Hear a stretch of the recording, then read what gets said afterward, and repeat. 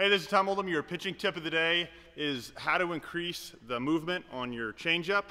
This is really part two. Part one, I covered watching that pinky. Sometimes that pinky starts to get down onto the baseball and causes more of a cutting action than that nice run that we want to see off the baseball.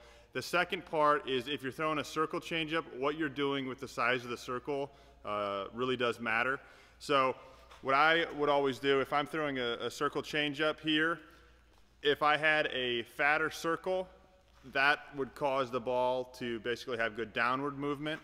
But then if I wanted a strikeout or a lot of movement where I would see the ball dive down into the dirt, I would tighten up the circle and jam the ball back in the hand a little bit more, so I'd have a good point of pressure on the ball.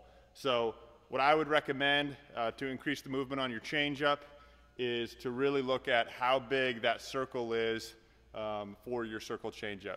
Again, if you have a fatter circle, that's going to have more downward action. If you tighten up that circle, you're going to get a little bit more run alongside of the downward action. So try that out. Hope it helps. Thanks.